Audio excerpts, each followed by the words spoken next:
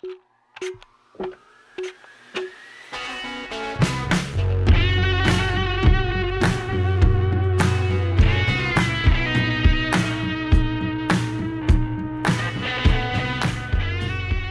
the compact tractor to the loader and center the tractor wheels between the loader arms. Continue forward until the loader frame contacts the loader mount. Stop the engine and set the parking brake. Relieve hydraulic pressure by moving the joystick control lever. Clean all 4 couplers. Connect the matching color-coded couplers. Install the coupler plugs into the caps to keep them clean. Enter the compact tractor and start the engine. Check the loader functions using the joystick control lever. Slowly tilt the bucket forward until the loader arm rotates into its mount. Extend the loader arm cylinder until pinholes in the mounts are aligned. Stop the engine and exit the compact tractor. Insert loader arm retainer pins and insert retaining pins. Remove retaining pins and retainer pins from both stands. Raise the stands fully and install retaining pins through the stands.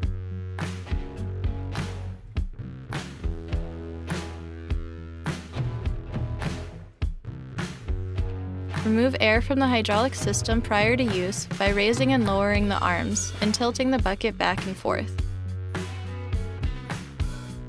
The loader is now ready to use.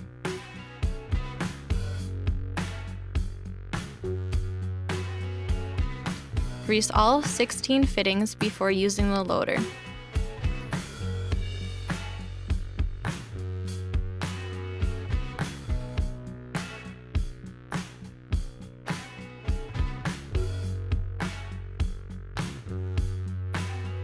Park on a flat, firm, and level surface. Place all controls in neutral.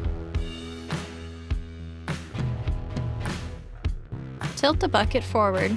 Lower until cutting edge is on the ground. Stop the engine and exit the compact tractor.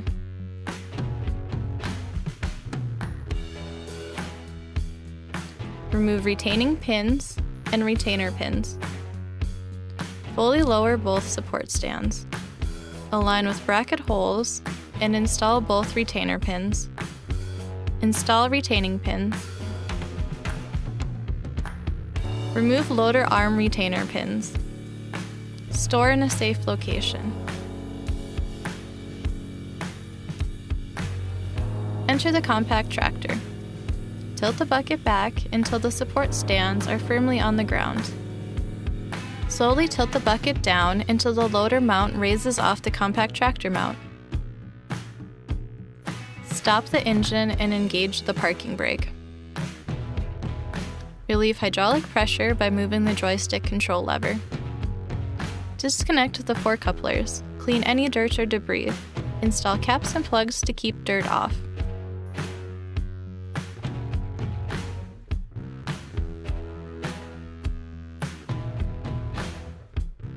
Position hoses so they lay over the loader arms, not on the ground. Slowly back the compact tractor away from the loader. Make sure hydraulic hoses do not get caught on the compact tractor as it moves. After the loader has been removed, install pins into the loader arm uprights for storage. When storing the loader, grease all 16 fittings and apply a light coat of grease to any exposed cylinder rods.